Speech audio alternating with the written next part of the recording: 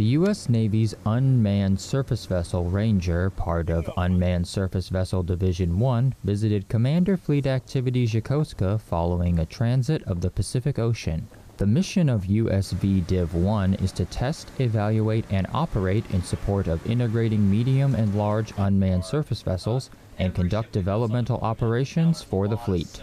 USVDIV-1 provides recommendations to higher authority regarding the value and validity of unmanned surface vessel integration into the Navy's overall mission.